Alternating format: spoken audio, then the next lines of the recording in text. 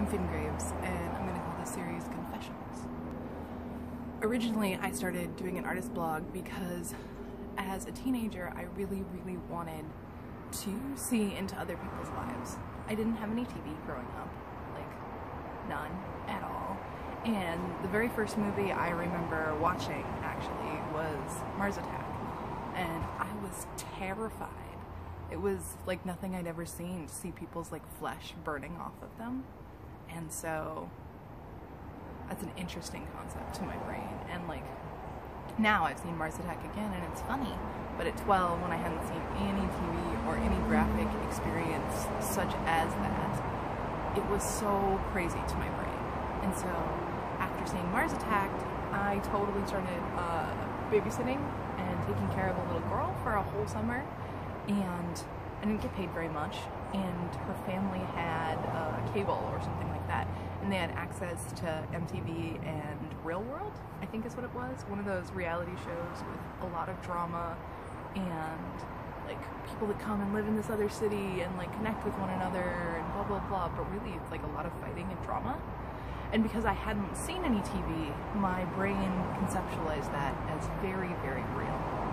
And so one of the reasons I wanted to do a video blog was because I want to see real people behind things. And I know that who I am, both on my video blog and in person, are different. And I always thought that was a really interesting idea, to be able to see into how people felt and see into people's lives.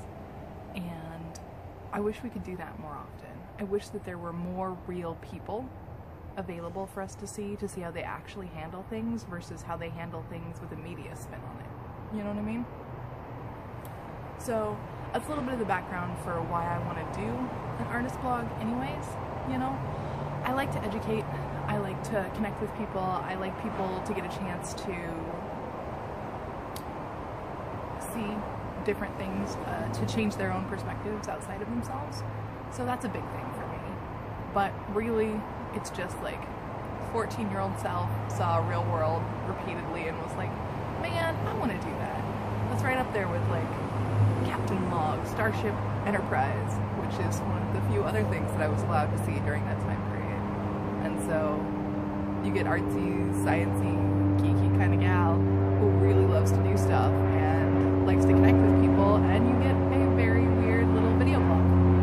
It is sometimes cohesive and sometimes not. So yeah.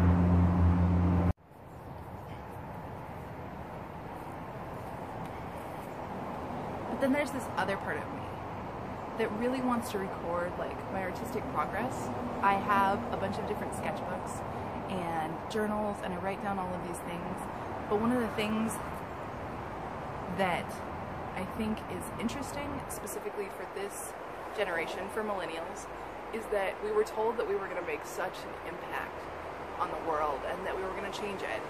And I think that we have changed it, but we've changed it in a way that I think a lot of us didn't expect. The science and the technology and the access to everything have really created this really interesting, vivid way of being able to connect and to communicate with one another. But yet, our attention span has dropped so significantly. Like, I think now we hold an attention span of about 15 seconds because we keep getting in so early. And so that's one of the things is like, if I'd started doing a video blog 10 years ago, people could have been very interested in it. And so, ultimately, I'm going to be the one that's interested in it. And that seems a little bit silly, but it's a good record. And I actually got to go camping last week, and one of the things was I saw that Kelly, a friend of ours, who goes camping every year with Raina, Bethany's best friend, up at Camp Sugarhawk, which is in the Gifford Pinot Forest. It's beautiful. I highly recommend you check it out. Though not when we're going camping, because there's already enough people. She did video blogs while she was up there to just like see how she was doing. And I didn't do any. I didn't turn my phone on. I took a whole break. I like just let everything stream off of me and just like was there, you know. And it was interesting because we went with so many different people that there wasn't really a lot of time for reflection like there normally is. And so that was a little strange as far as things go. But it was so good to be in the woods. It was gorgeous, absolutely stunning. And that was really, really, really nice, you know? But seeing Kelly, who's 48, doing a video blog, made me think of Grace and Frankie. And it's a Netflix series about two older ladies who they start a vibrator business, but that's like towards the end. And seeing Frankie on TV is the first time I ever saw anybody on TV that like reminded me of myself. And then seeing Kelly do a video blog, I found it really comforting, and I kind of wanted to watch her video blog. And I wanted to see what it was that she was thinking about, you know? Again, a glimpse into the real life of people. And so, right now, I have, since I'm calling this the Confession series, this is a different series. I'm not gonna really make it super public. I'm gonna make it private for Patreons only. And for what that's worth. I mean, you know, like that's just a thing. Really, it's just for me. And so I've been struggling with not smoking for a period of time, and so I quit smoking for about 2 years, the last 2 years, and then I finished my degree. In the last month for finishing my degree, I kind of picked up smoking, and I got a root canal, and my boss asked me if I was smoking, and my first response was like, no, absolutely not, because technically I'm not a smoker anymore, but I smoke occasionally. And then also to preserve my job, which just freaked me out, plus I was on a lot of pain meds.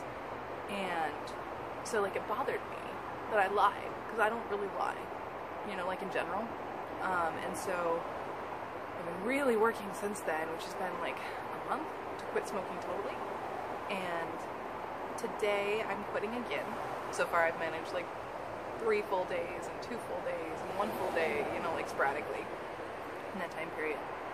But I'm quitting again, and one of the reasons that I've been worried about quitting again is because I've also been like moving my body and doing yoga and dance and working out and just trying to like really inhabit my body.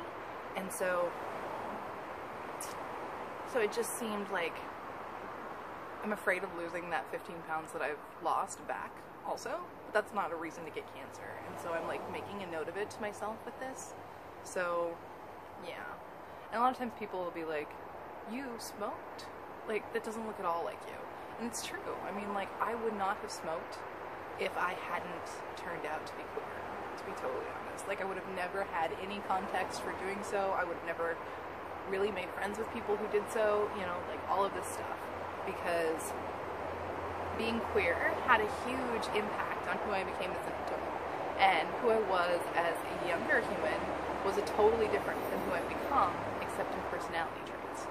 And I think that's interesting, you know, the way that once we become part of the subculture, we shift and we change, and we have to. It's part of connecting to our community and part of having things that resonate with us. And I mean, when I was a young baby queer, that was the easiest way to connect to other people, was take a drag of their cigarette. And I'm like, this tastes like shit, but it's cool to talk to people, you know, like whatever.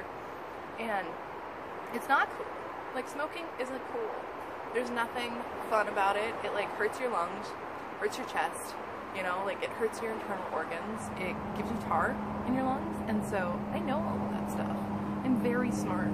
And also, most of my families that I've worked for as a nanny have been doctors. So I have a lot of access to medical information. And the people that I date are healers and scientists. I have all of this access.